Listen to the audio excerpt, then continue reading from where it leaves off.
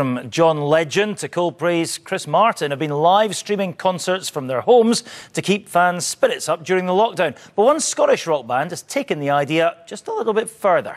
Amitri have announced they'll play a free gig for NHS workers at the end of 2020 to say thank you for their efforts throughout the pandemic.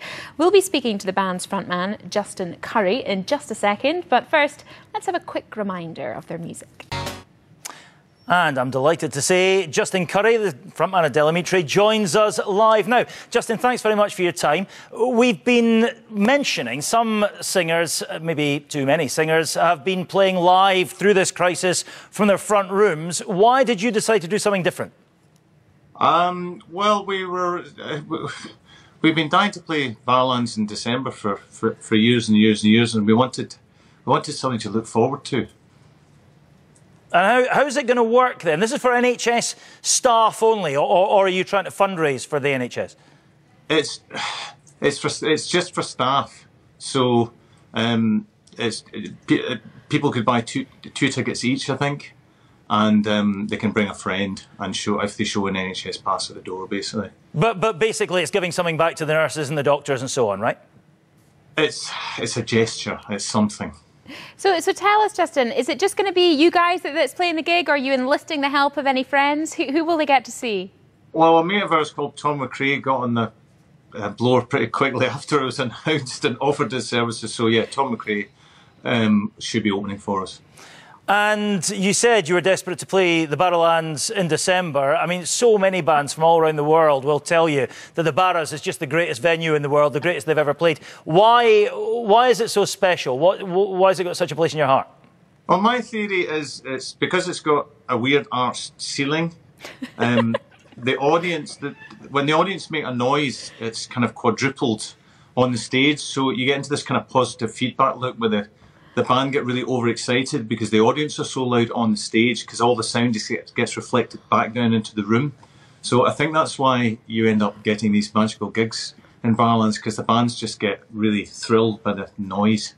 And it's got that famous sprung floor as well, hasn't it? And a bar that goes the length of the venue, which doesn't do the atmosphere any harm at all, I'm sure. No, in fact, there's 2 bars in the room, and the more bars in a room when you're doing a gig, the better, if you ask me.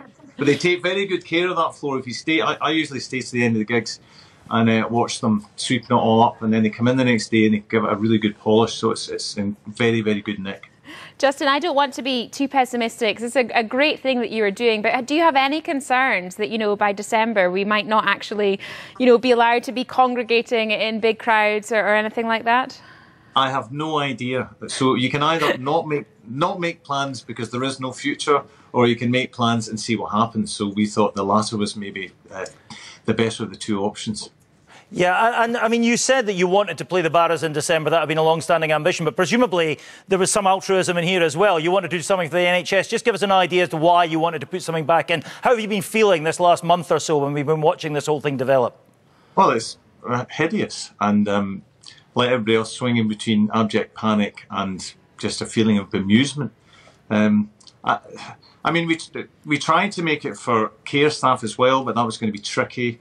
And I mean, there are all sorts of people in the front line. The NHS is the most obvious, so it seemed like the obvious thing to do. So, if you're an NHS worker watching, sell it to them. How do they get involved with this, Justin? Well, the tickets went in 8 minutes, so wow.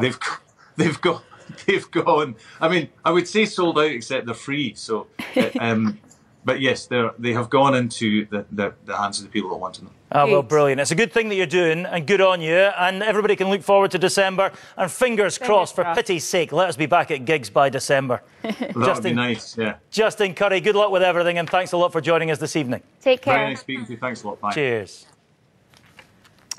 Now, here's Christopher Blanchett with the weather. Hello there. Well, some sunshine around today, albeit rather hazy at times. Overnight tonight, largely dry and cloudy. Cool, but not as cold as last night. Town and city temperatures 3 to 5 Celsius, milder for the coast and across the Isles.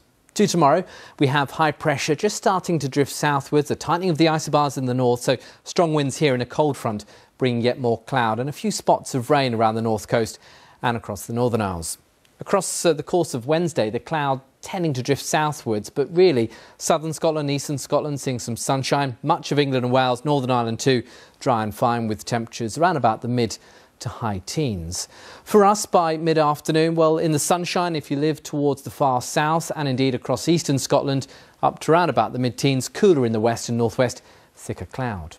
Looking ahead, this is Thursday, high pressure still with us, but a cold front, this stripe of cloud trapped in between. So actually a lot of cloud around once again. Sunny though in the far north and once again in the far south and across England and Wales, some sunshine lifting temperatures up to around 20 or 21 degrees.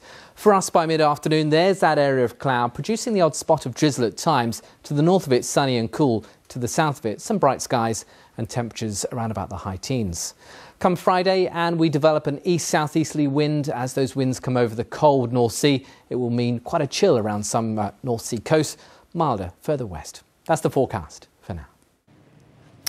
Now, the nature of many jobs has changed in the wake of coronavirus, and that's especially true if you're a physiotherapist. In the latest in our Postcards from Scotland series, we hear from one Aberdeen-based physio about the creative solutions she's had to find to treat patients remotely.